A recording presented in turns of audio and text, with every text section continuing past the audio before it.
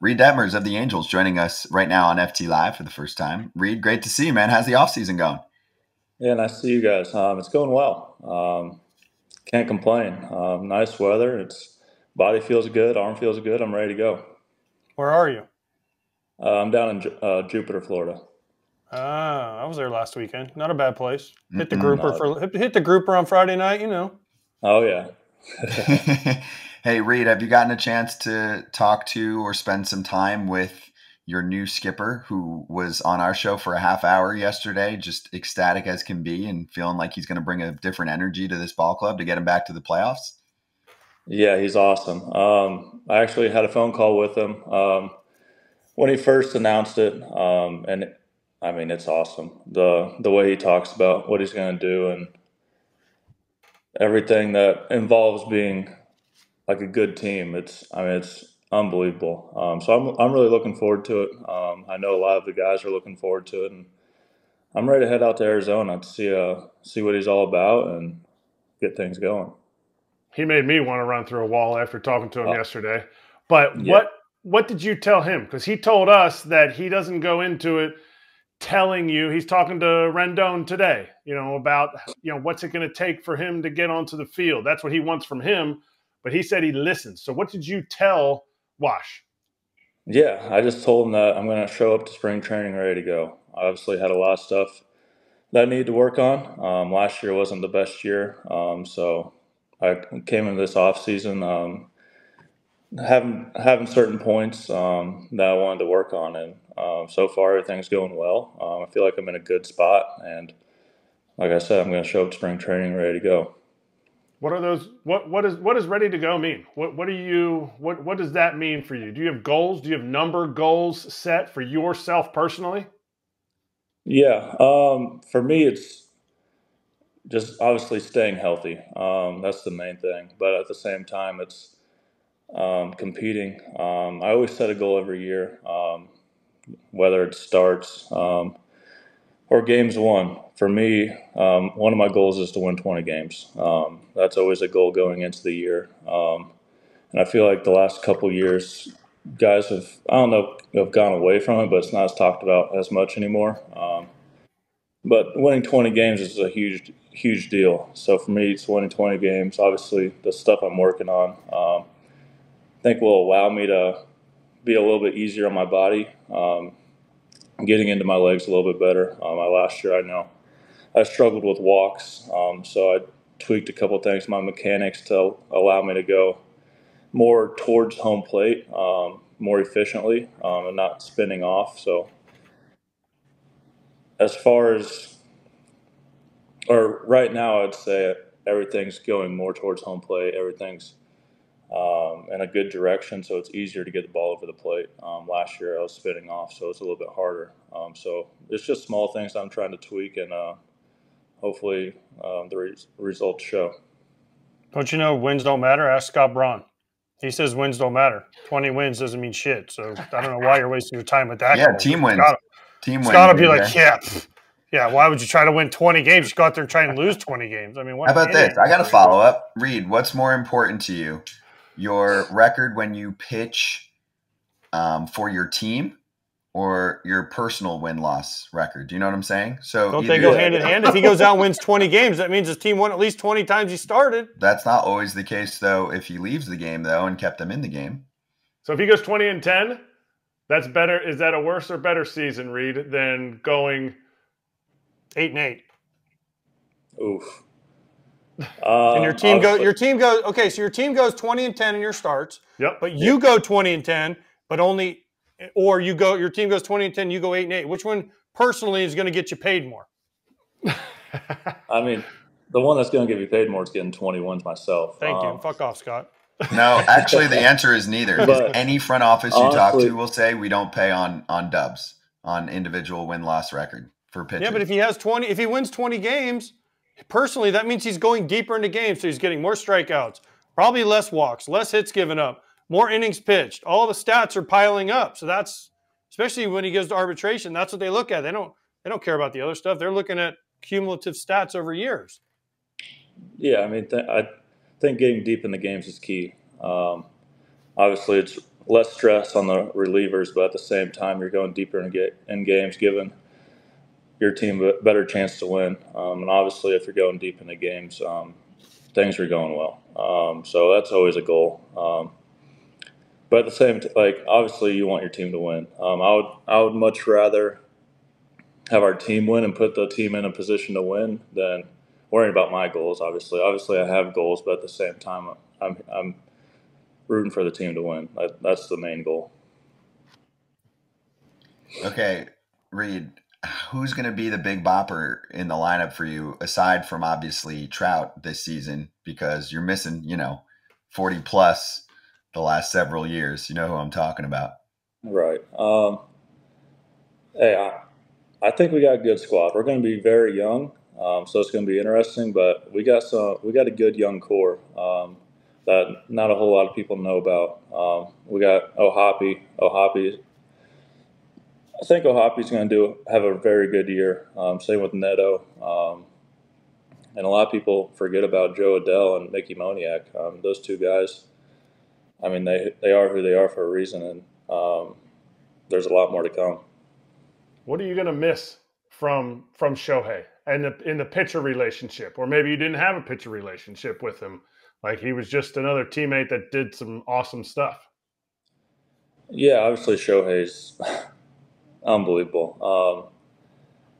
The way he went about his business was crazy. I don't know how he did both, to be honest with you. But he made it look easy. On the pitching side, he doesn't really talk a whole lot. He's very quiet, keeps to himself. But just you learn a lot from just watching him. What the way he goes about his bullpens, and in the weight room, honestly.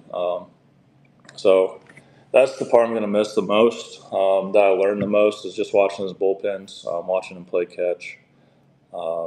Just everything's in rhythm, everything's on time, and he's working on specific stuff. He's not just throwing to the catcher, preparing for the game. He's actually working on stuff so that when he gets to the game, he knows he'll be there. I talked to somebody that was involved with the team last year, and they said with him not pitching this year, he may actually hit better than he did last year. Would you agree with that? Yeah, I do agree with that. I know he always had a lot of blisters, and that's partly because of his batting gloves. Obviously, his hands are moist, but I mean, just him focusing on hitting for a whole year. It's scary.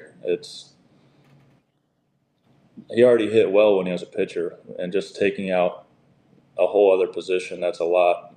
Like it's demanding, and you really have to focus on it. Just focusing on hitting for a whole year, he could put up some crazy numbers. If he hits 60 home runs this year, would you, and I know you said he's quiet and, it's hard to get inside his head, could you see him not pitching again? No. I think he'll always be a pitcher. He loves it. I don't know which one he likes more, but I know pitching. He likes pitching a lot because there's always stuff to work on. There's always stuff to work on hitting too, but on the pitching side, there's always things that could be changed. Whether it's pitch grips, making stuff better, or just mechanically, but he's into that, so I think he'll always pitch. Hey, Reid, take me through where you were at and what your reaction was when you saw the news that he signed. Of course, there's the money component and that, your team, the Angels, weren't officially out until he announced that. We didn't know for sure. I think there was a pretty good inclination that he wasn't going to sign back there, but you didn't know. So what was going through your mind that day? Yeah, it was actually crazy. It was I just got engaged the day before, so my fiance and I were down in the Keys, just enjoying our time, and I saw the news on Twitter, and we pretty much knew he wasn't going to come back to the Angels. So we were just waiting to see what he did, and then we saw how much it was, and we're like, "Holy crap! Like, that's crazy." We expected him to get a lot, but not that much, especially after getting TJ. We didn't know how much that affect things, but obviously it didn't affect much. But yeah, I mean, the first person I texted was Patrick Sandoval and Griffin Canning. Like, did you guys see that? And they're like, yeah. How crazy is that? So, I mean, I pretty much stopped everything I was doing and just scrolled through Twitter to see what everybody was saying. Is it weird that he's a Dodger? Do you think Angels fans are going to be super pissed off, and you'll hear from them at some point, this season when you're at the ballpark, where they're like, "What the hell?" I mean, it's definitely weird. You're going to see him in the blue and white, but at the same time, you can't get mad at him. It's his career. He gets to do whatever he wants once you hit free agency. So I mean, I'm hoping for the best for him just because he's an awesome dude. Obviously, he's going to be across town now, kind of the rivalry. So I don't think the fans are very happy, but at the same time, you can't be mad at him. You're gonna first at bat. You're gonna freaking bow tie him or what? First one, a little a little up and in. Yeah. I don't know. I don't know because that gets them going. You gotta. I don't know. I don't know what the game plan is yet. I've watched him for a couple years now. So you got to get to that curveball of yours. So you had up and in and lowing away with that curveball. Yeah, you gotta keep it a secret.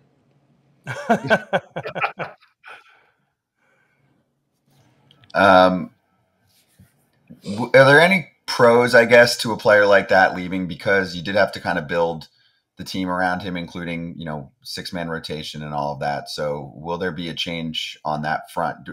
Did you get caught up in that and want to pitch, say, every 5th day? And sometimes it had to be adjusted, or often had to be adjusted, to be able to accommodate the best player on the planet?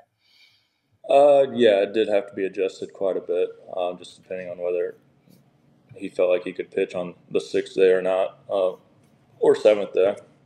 So it did have to be adjusted quite a bit. So you weren't on a steady routine. One day or 1 week you could pitch on 6 days. Next week you could pitch on 7, sometimes 8, and then sometimes if he didn't pitch, we would go on 5 days. So there will be more of a routine for the starting staff. So that's going to be nice. At the same time, I mean, we've never pitched on 5 days. So I know a lot of guys want to pitch on 5 days. So I think that's what our plan is this year. So that's going to be nice, staying on that routine every 5 days.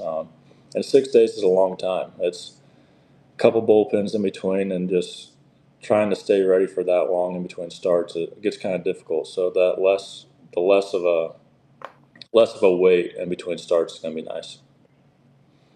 I like that. Getting some fan comments. One said, hot take, Mickey Moniak 2024 All-Star.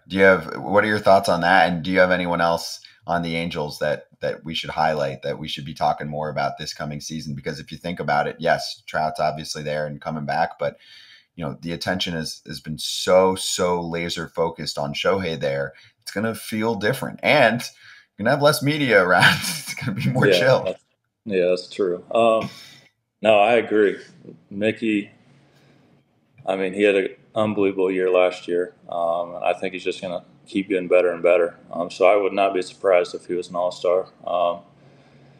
And we have a lot of dark horses this year. We got Zach Noto, Logan O'Hoppe, Patrick Sandoval, and I mean, I could go on and on. It's just a lot of guys that have kind of flown under the radar the last couple of years. Not a whole lot of people know about, but we got some serious talent in the young guys.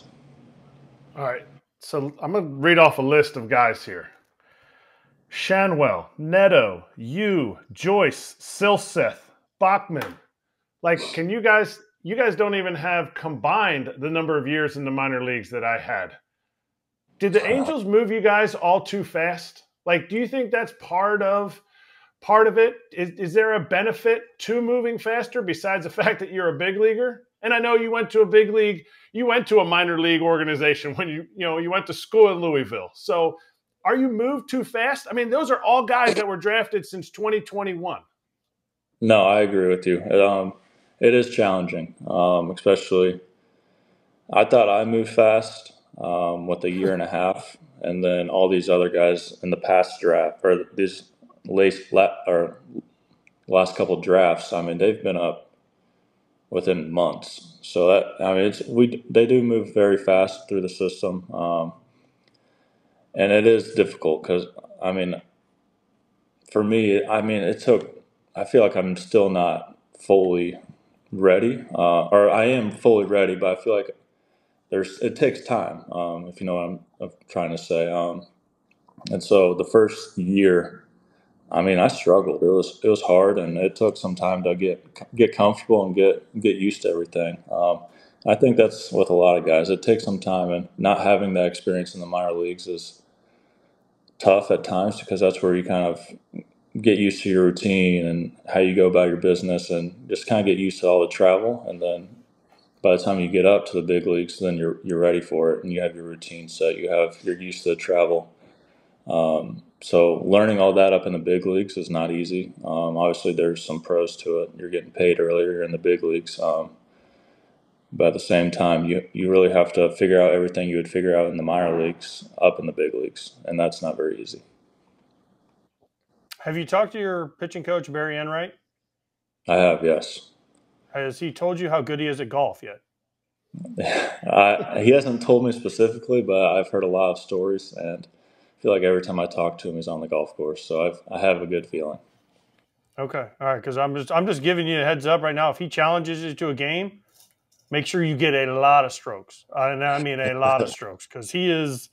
You know, people talk. They talk about Clippard, and they talk about Jeff McNeil, and they talk about John Smoltz. Enright apparently smokes them all. So just FYI. Really? Wow. Yeah. Yeah. Yeah, I might be asking for a decent amount then, because I need them. Where are we playing there? Yeah, Where's that? What's? Did you see the video we showed of you swinging? What was it? No, I didn't see it. Oh, it was a video of you taking some It's wax. from your Instagram. Oh, Yeah. that's here in Jupiter at Abacoa. Okay. Hey, I don't know if you can see it now, but yeah, little lefty action. Yeah, tough swing. That's not a bad swing. But I'm wondering why. Okay, like that's a cool pic. Like why we posted this pic? Like why are we posting a pic of you in the rough? Like we can't be like only pics in the fairway. Like get a nice picture. Even just drop a ball and have the fiance take a pic in the fairway. Hey, you gotta prove that you're human. Yeah, everybody falls down. You got to get back up. You know, Instagram's all about fakeness. That is New true. trend. Real Reid. Well, Reid, hope you had a good time, man. It was great to have you on. Enjoy the rest of the off season in Jupiter, and then we'll catch you in spring training, all right? Yeah, thanks for having me. I appreciate it.